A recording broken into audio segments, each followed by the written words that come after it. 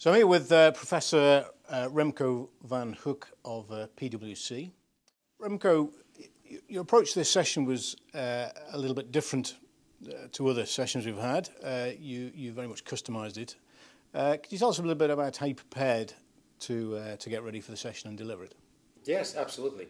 It was a fascinating process. What we essentially did is we spoke to all of the club members in advance of the session about what the questions are that they're struggling with in the subject area and what questions they bring into the room. And then that provided the focus for the research that we did. So going into the session, we started playing back the questions that they brought into the room.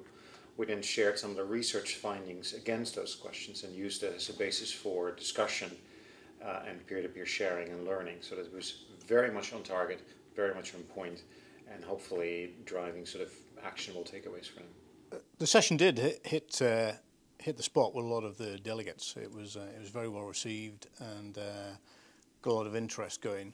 Why do you think SRM is so important and relevant?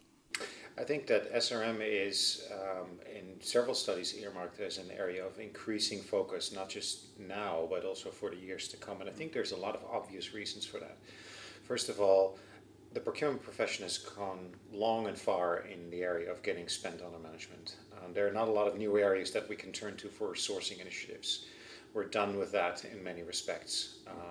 That's number one. Secondly, the risk profile of supply chains today has really risen due to breakdowns of supply chains, volatility in prices, logistical challenges, environmental concerns. And as a result, sort of in the procurement portfolio, we're moving towards more relationship-centric approaches for managing external spend.